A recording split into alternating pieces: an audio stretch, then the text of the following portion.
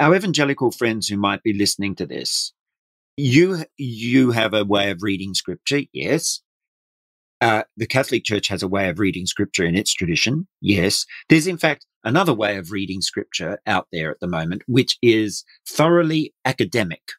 And Yes. the academic approach to reading scripture, some Catholics, and again, this is a mea culpa, have forgotten our ancient way of reading scripture.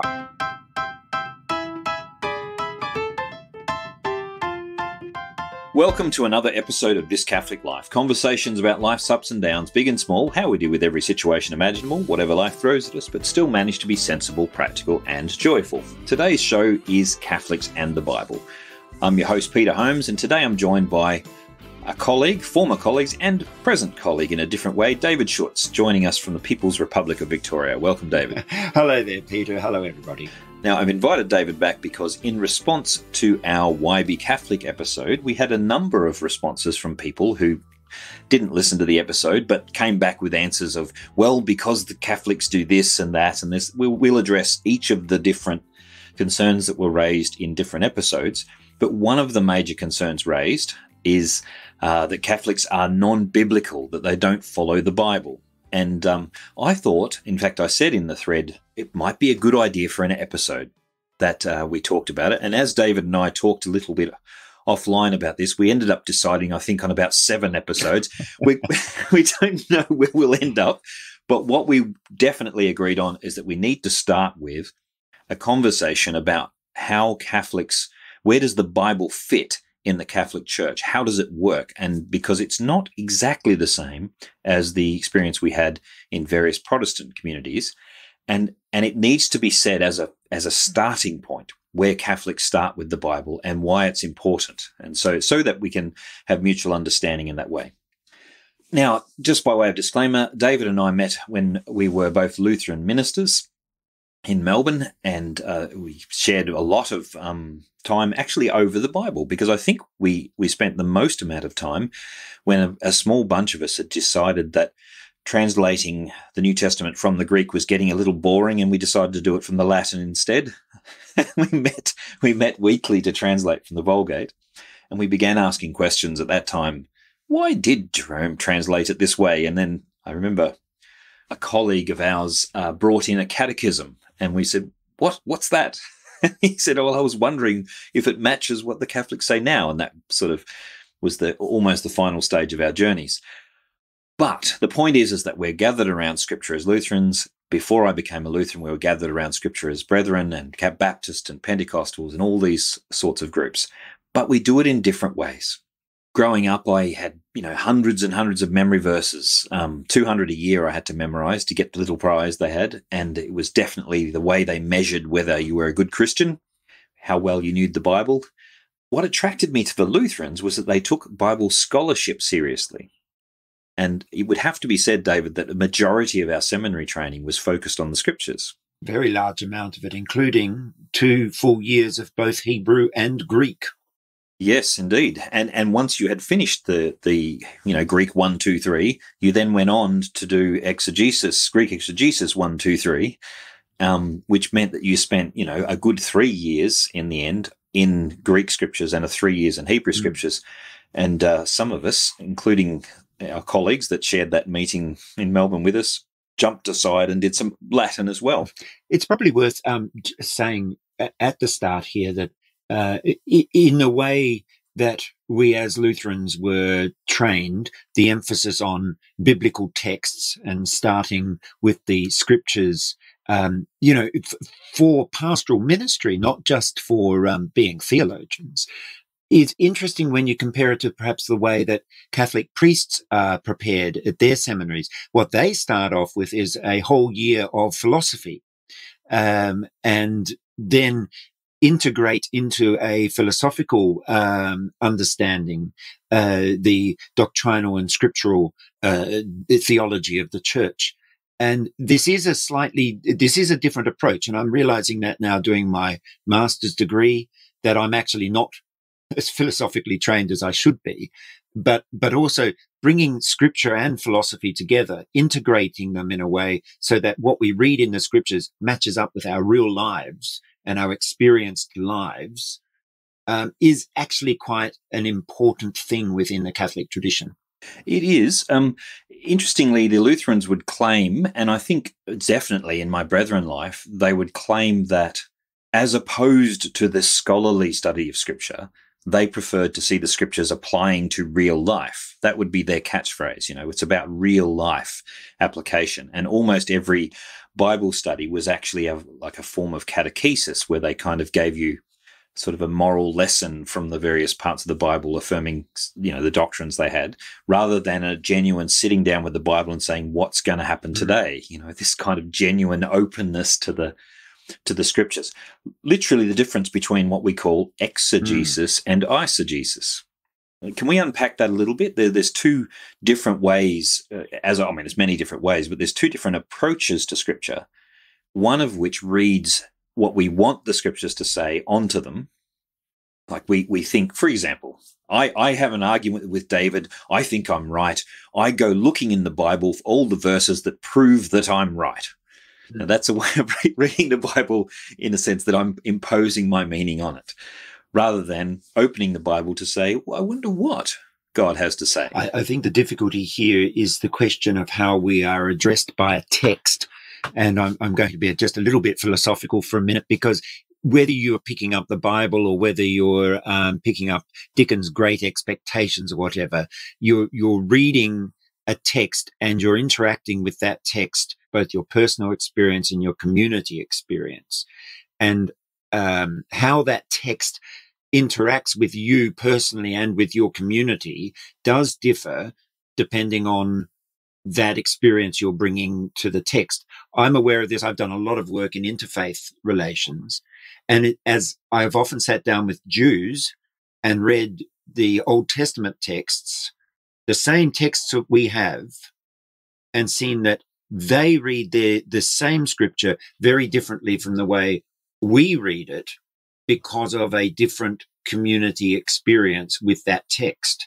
There's also, David, coming back to your earlier point, there's also a philosophical difference because it's not, yes, our community shapes us. And certainly in my community, the biggest issue was not what the Bible said, but who was saying the different points. So if there was a difference of opinion on the Bible, it was actually more about who said which part, who was on which sort of side of the argument. Sorry, I don't quite understand what you mean there. Who the biblical writer was or who the interpreter was?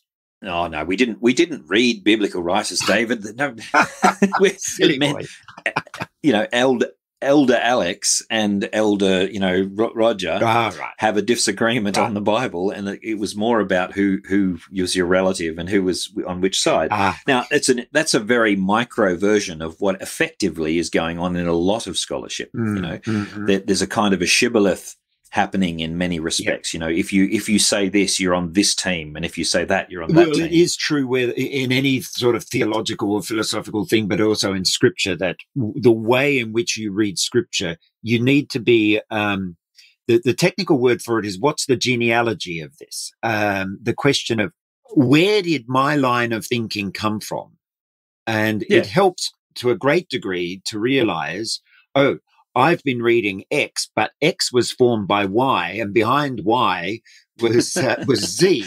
And this tradition. Well, let's bring it back to our Catholic listeners and the people asking about Catholics and saying, how do Catholics come to the Bible? Because the accusation is that Catholics don't read the Bible. Now, of course, it's nonsense. But the question, we have to look at what's the truth behind the accusation. And the accusation is that in that period when there was a proliferation of translations in the vernacular, in common languages. Now, there wasn't that there were translations before this, by the way. There were plenty of translations out there. The Catholic Church voiced problems and concerns about translations which were done clearly with a bias, clearly with an attempt to get across a certain point of view, and sometimes just bad translations, and therefore they preferred to. And this wasn't only Catholics that did this, Peter. No. There is the King James version is actually officially known as the Authorized Version, and the reason was that King Henry VIII authorized it because it was translated in a way that bolstered his role as the divine right king. But also, it dealt with the fact that there were many other versions which were causing trouble with the differences between them. The Geneva version. I mean, even within, he was very much about order, so long as he was in the top of the order. Now, in the terms of why this accusation came out, is that the Catholics tended to be, they tend to be slow at everything in any case, but they do tend to be slow in accepting a new idea. So, for example, and there's a good reason for that. They don't just jump on every bandwagon as soon as it appears, because often those bandwagons are heading straight over cliffs. We're very cautious about the proliferation of unauthorized translations because it created lots and lots of crazy ideas which have now manifest themselves throughout the world in all kinds of different ways of understanding the scriptures. And we'd have to say with the amount of Protestant churches out there, it's not been... There's some advantages to the freedom of access to Scripture, but there are some disadvantages, and that is that the unity of believers has been severely compromised. Okay, so I think we need to backtrack a little bit here. And this is one difference between the experience of the Scriptures in the Protestant community and the experience of the Scriptures in the Catholic community. Primarily, Catholics do not experience the Scriptures as a text. Primarily, they experience it as something which is read to them and which they hear on a daily basis in the liturgy. And but that's how the early church heard the scriptures, David. Exactly. I mean, it wasn't until the invention of the printing press that anybody had even a snowflake's chance in Hades of actually owning a copy of the scriptures, unless they were extremely rich. Well, before the printing press, you had to pay basically what's an equivalent of a college graduate approximately a year to copy the entire Bible out for you, which is, you think of a starting wage for a college graduate these days, that's roughly the price of a Bible before the printing press. And so it just was beyond the reach of the ordinary person. So as you say, the only way that the first 1600 years of Christendom could hear the scriptures, by and large, was to hear it in mass, usually, or in some sort of private education organised by the church. And you cannot underestimate the difference in experience between reading a text visually and hearing it orally.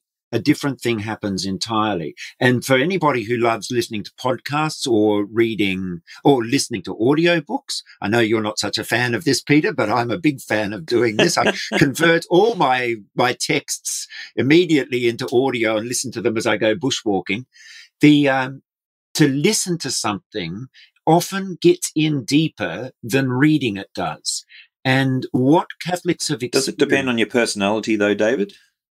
We'll move on from that. What happens when you hear these texts read over and over again to you orally in your experience in a liturgical context is they get in like liquid into the chalk in a way that doesn't necessarily happen textually. When you read something textually, you're reading it consecutively, whereas there is a holistic experience of the text, especially in the liturgy, when you actually put an Old Testament text next to a New Testament text next to a gospel text, and that they interact and talk with each other, you get a conversation happening. The word homily, for instance, is the old word for a conversation.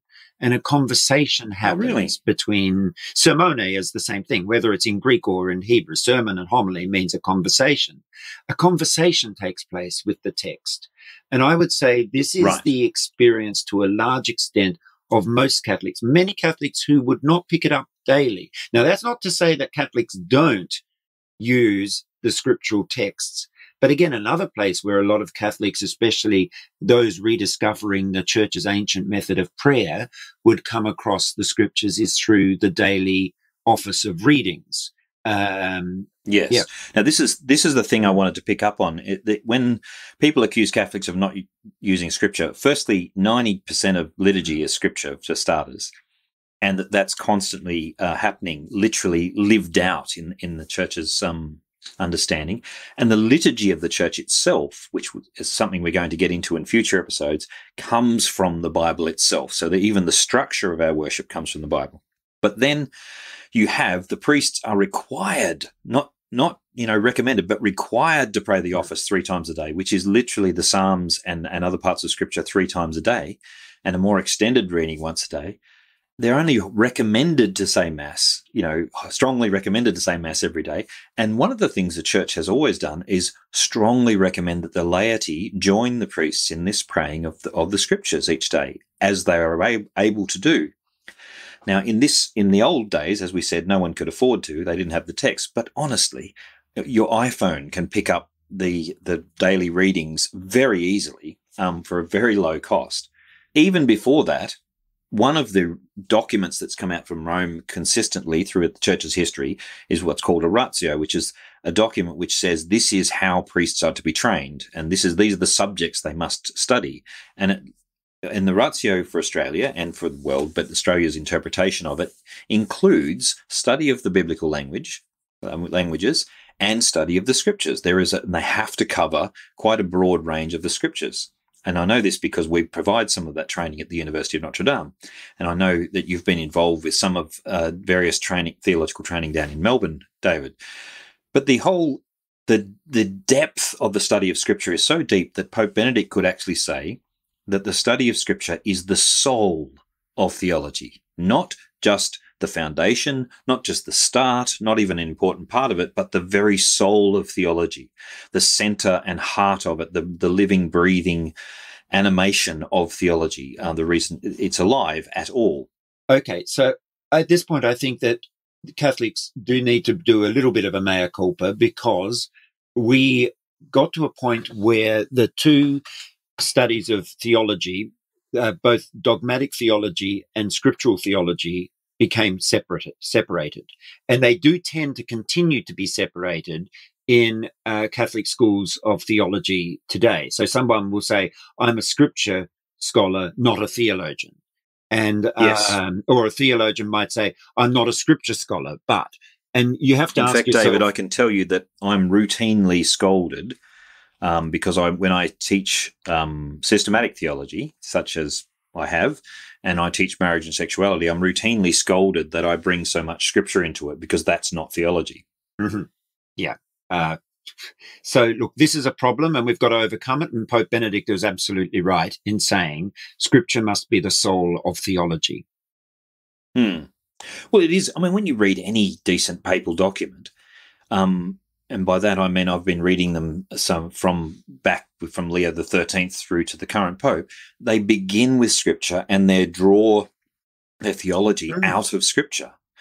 They're not at all interested in imposing particular views and then sort of finding a few verses here and there. The way Scripture is used is that it starts with a profound and deep relationship with Christ in the Scriptures, which then extends into an understanding which is played out in their theology. Even St. Thomas Aquinas could have saved himself a lot of trouble and just adopted Aristotle holus bolus if it wasn't for the fact that what he was trying to do was understand the Scriptures through this philosophy. And so the entire dialogue was a dialogue with the Scriptures and with his philosophical training.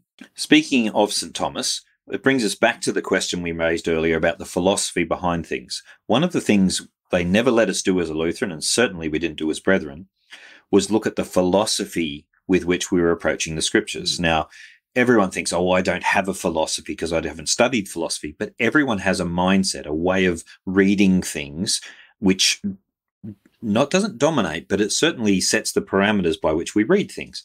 So the Lutheran Church grew out of a time when nominalism, a certain type of philosophy, was dominant. And while they refused, and Martin Luther in particular refused to acknowledge philosophy as having an influence, in fact, he denied its influence and said it was a bad thing, Lutheran theology is dominated by that particular philosophy. Yeah, he didn't spring up like a flower from the in the bunch of weeds overnight. Yes, he didn't invent thinking by himself. No. And he's very much dominated by our time. Now, we have to acknowledge that a huge amount of what's going on in not just the Protestant churches, but in the Catholic churches and Eastern churches these days, the challenges that we're facing are largely to do with the fact that there's a new way of thinking in the world, and that this way of thinking, whether we acknowledge it or not, has influenced the way we think about the Bible and about the whole world. Lots of people now are thinking about the Bible, for example, in light of Charles Darwin and in light of the cynical kind of text criticism which has come up in the last couple of centuries. And, oh, is this really true? It's not literally true, that kind of thing. Now, partially that's a misunderstanding of the word literal, but it's also the fact that we're not acknowledging how much influence our modern way of looking at things is having on our reading of Scripture. When we talk about literal in the Catholic Church, we're not talking about just merely an assertion of a kind of physical facts. Like if we say Moses walked up to the hill, we're not saying, well, this means Moses literally walked up a hill. No, the literal meaning, according to the Catechism, and I think it's Catechism 116, it says the literal meaning of Scripture is the meaning of the words discovered by exegesis, governed by the principles of sound interpretation. Now, what did the author intend us to understand by the words? And so when the author of Song of Songs, for example, says her hair is like a flock of goats descending from Mount Gilead, he does not mean she has a goat problem. He's referring to poetically to the richness and the curves and the black lustrous curls of her hair, etc. Now, it's quite clear that's what he means, and that is the literal meaning. And so the question is, we have to actually work a little bit to try and understand the intended meaning of the author. Now, underneath this meaning, and I think contained within it, are several other quite deep spiritual meanings, and one of which is that we believe every text leads us to Christ, presents us with Christ, and Christ introduces himself and gives himself to us in the text. We call this the allegorical sense. Then there's the moral sense, which is the lesson for life, the what does this mean for my daily life? And then there's finally the looking towards the end. Where is it leading us? The anagogical sense. So there's these three deeper senses hidden within, not hidden often, but sometimes we have to dig a little bit within every text. But the literal meaning is not just the first thing that pops into my head when I read the text. It means we have to dig a little deeper. And that digging deeper can't be done by yourself. To quote the arch-heretic Martin Luther, sorry, it was a bit of a dig, the most dangerous thing in the world is a Christian alone in a room with the Bible. Now, he doesn't mean you shouldn't do private Bible study. He means that when you imagine yourself to be totally solo, that you have the sole task of interpreting the Scriptures by yourself with no help or guidance or wisdom from anyone else. That's a dangerous thing. It's funny that you say that, because his arch nemesis, Erasmus, Catholic, actually had the hope that every man at his plough might have access to reading the Scriptures. So it's funny to have these opposite ideas there. Let's keep going on this. These four senses of Scriptures, as they're known in classical theology. So the literal sense, the best thing that people need to think of is, in fact, there are two senses of Scriptures: a literal sense and a spiritual sense. And I've just pulled the Catechism up, and it is paragraph 116 in there, and it quotes Thomas Aquinas, who says all other senses of Scripture are based on the literal sense. So that's always our start. Yes, in other words, you can't understand how a text refers to Christ or the moral life or to the future if you haven't understood the intended meaning of the author in the first place. Our anchor is in the letter of the text. Now, when we say literal, we need to be careful to describe what we mean by that, though, because often when people hear literal sense, what they think we mean is the world was literally 24-hour days. The better word than literal is literary. I think literary is what we're talking about. The litera means those letters, and in the writing, in the text, and that involves this is where you can bring in other things about what do we know about the writer, what do we know about the context, how does this text relate but also, to another what do the text? words say? Yeah.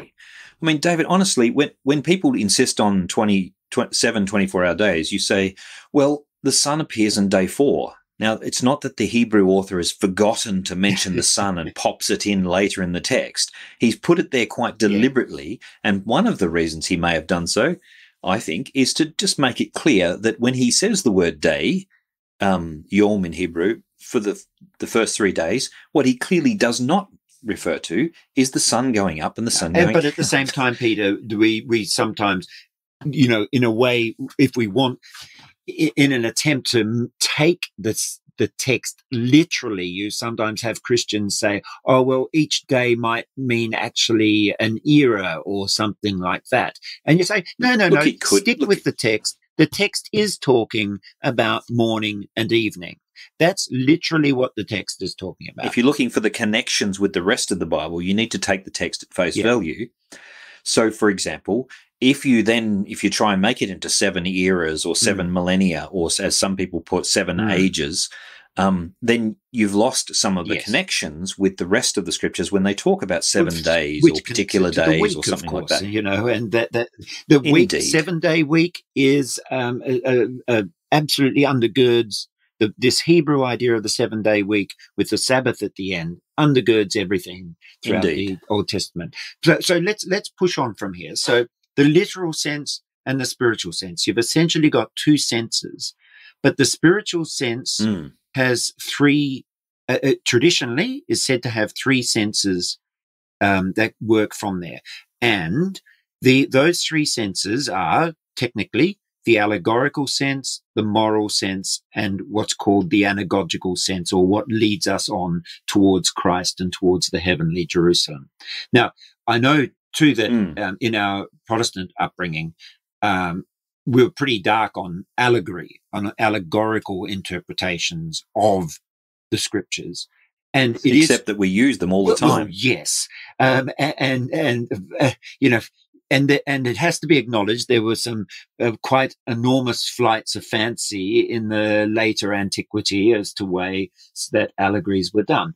But the scriptures themselves contain allegories. And I know that for a while, the parables, we were all taught, the parables aren't allegories. But hold on a moment. Some of them are.